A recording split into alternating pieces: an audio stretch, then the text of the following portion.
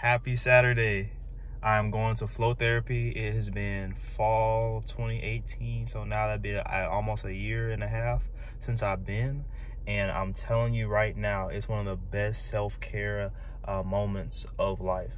You get to go into a pool full of salt and you float for about an hour. It is so relaxing. So I'll let y'all know how it is.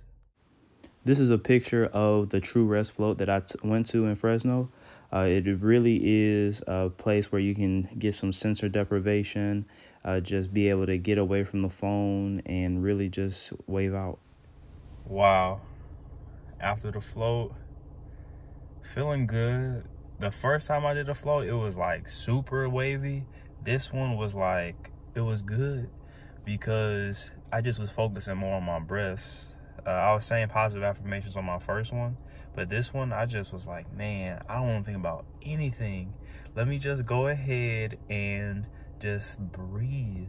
So I was able to get a lot of deep breathing and it felt great.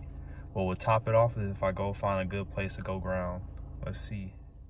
I did not get to ground, but you know what's better than grounding? Free Chick-fil-A.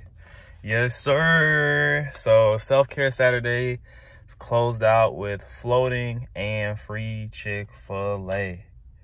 Hopefully that is good enough to reset for the next week. Thank y'all for tuning in. Real quick video, Self-Care Saturdays, y'all. Please join me in that. Thank you.